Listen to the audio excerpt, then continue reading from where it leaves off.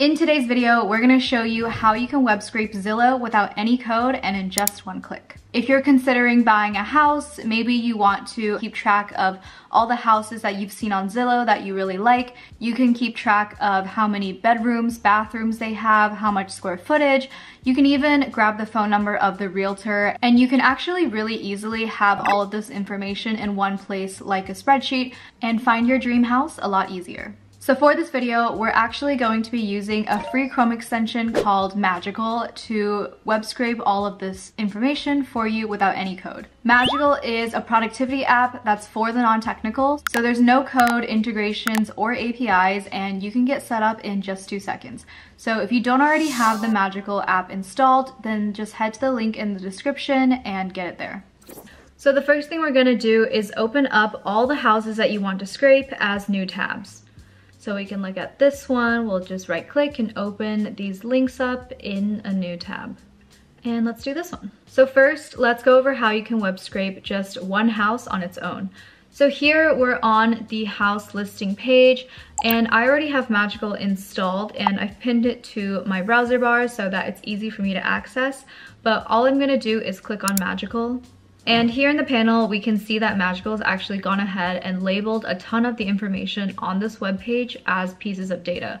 So for example, we have the address here, we have the price, we have the name of the real estate agent, we have the closest elementary school, we have how many minutes ago it was listed. And there's a few things that Magical has actually gone ahead and registered as a piece of data, but it hasn't given it a label. So what we're going to do, we can see that there's 13 baths here. So this number 13, we can do rename, and we'll rename this as number of bathrooms. And then we just hit save. So now we can see that we've labeled 13 as the number of bathrooms, and there's a ton of other information on this webpage that we can also save and scrape into our sheet. So how we do that is we open up the Magical panel, we click on transfers, and then we scroll all the way to the bottom and click on add more. And now when we have the blue lines outlining the page, we are now in editing mode. So what we can do right now is we can mouse over any piece of information on this web page and we can label it and give it a name for the information. So for example, it's gone ahead and highlighted the rent estimate, but it doesn't know the exact label names. So now we can give it one as rent estimate. And let's say when buying a house, the appliances matter a lot to us. So what we want to do now is, while in editing mode, we can hover over the appliances that this house features. And with just clicking on it, we can give it a label, appliances. And then we can create that as a label and hit save. Now I'm gonna hit done, refresh the page. And now when I look at the Magical panel, we can see it's updated the rent estimate as well as the appliances.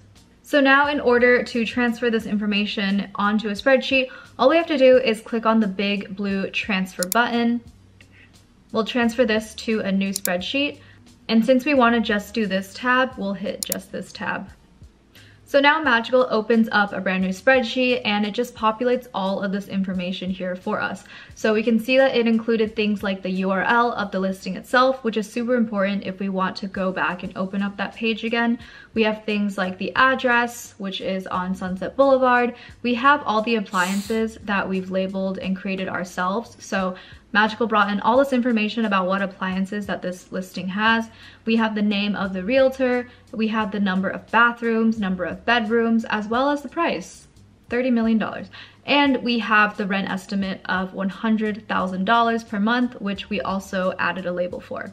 And the last piece of information that I grabbed from this listing was the year that the house was built.